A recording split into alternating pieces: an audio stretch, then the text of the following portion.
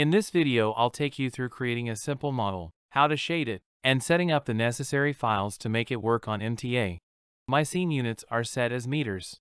Create a box in the center of the scene and make it 5 by 5 by 5.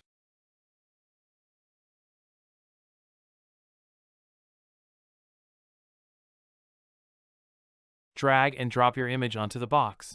Press M and click the eyedropper icon. Select your model as target.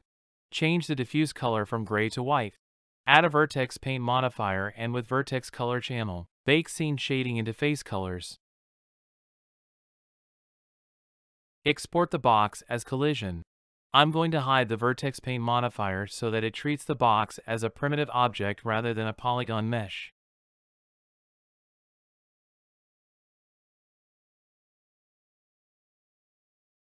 Export the DFF using the Heroes plugin by clicking File, Export. Choose DFF and a file name. Untick light flag, vertex normals, and tick vertex prelights. Create a text file and rename extension to .txt.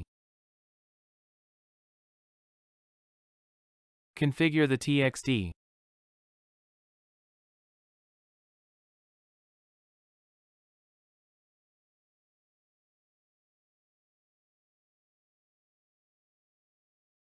Import your image and compress in DXT1. Save the TXT. Change the three files to the ID they are replacing.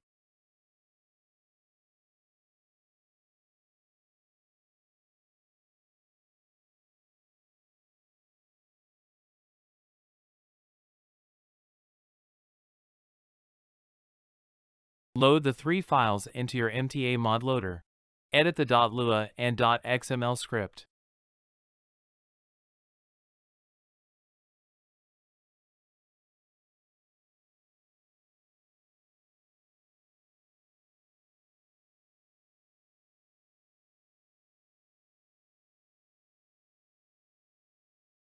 Start your server and then start the model loader. Create the object with MTA map editor.